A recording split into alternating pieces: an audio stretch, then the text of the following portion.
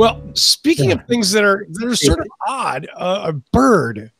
Everybody here is, of course, very familiar with Bird, right? Yeah, sure. Let's go with that. That's okay. So Bird is a scooter company, the little scooters that you see in some urban places, that you get on them and you ride them for $1 a minute or whatever it is. And you get to where you're going and you have fun and hopefully you don't hurt yourself. Bird announced a new program today that I think is fascinating for a couple of reasons. Number one, it's certainly a money loser. It's called Bird to Work. And what this is you can set up with your Bird app on your phone. You can have a Bird scooter delivered to your home by 7 a.m. at no extra cost, just a normal cost for the Bird. And then you take your little Bird scooter to work and somebody comes by and picks it up. Now, so anyone see a problem with that? What do you do when you're done with work?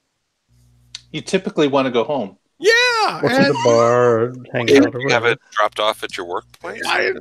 There's nothing in here about what to do at the end of the day. Apparently, they think wherever you work, go to work once, you have to stay there forever. Right, right. You're right. It's called Bird to Work. It's not called Bird from Work. That's true. That will be another. No, the Bird from Work will be $100 a ride. Yeah, it'll be a full-blown Uber. That's their business model. Wait, now they do have a bunch of people that work for them called juicers. Yeah, what the juicers do is they pick up the vehicles at night, they bring them to their location or home, and they charge them overnight and have to deliver those Bird scooters back to a specific place by 7 a.m. in order for them to get paid for their job. So obviously Bird's going to give them a few locations to drop them off outside of the normal route, which will be people's houses.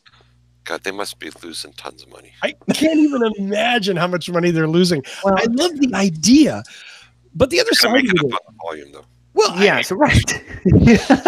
Sure, they're losing money on individual reservations, but they make it up in volume. Yeah. The old Amazon joke. And at this point, if you're going to take a Bird scooter to work, you're going to do that maybe once or twice, and you're just going to go buy one of the damn things, right?